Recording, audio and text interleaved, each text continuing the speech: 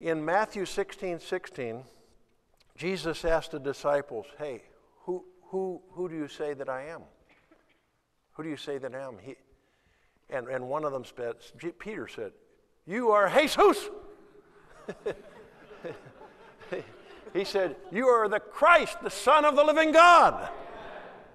So he said, you are the Christ, the Son of the living God. Pay attention to that, the Son of the living God. Then after that, he said, I will build my church.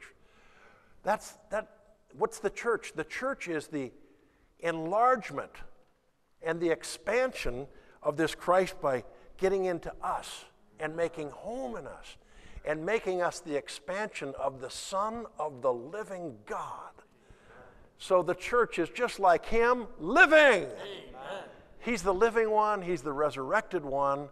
So the more we see him, appreciate him, and enjoy him as the living one, then he's able to build the church by making us on each campus the living testimony of Jesus.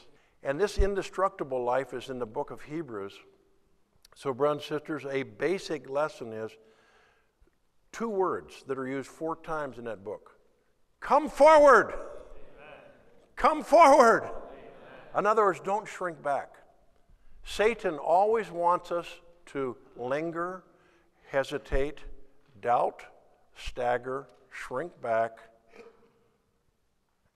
and wonder. But God's desire is now that we have Christ in us as the living one, as the resurrected one, come forward. Amen. Come forward to Christ in your spirit. Amen.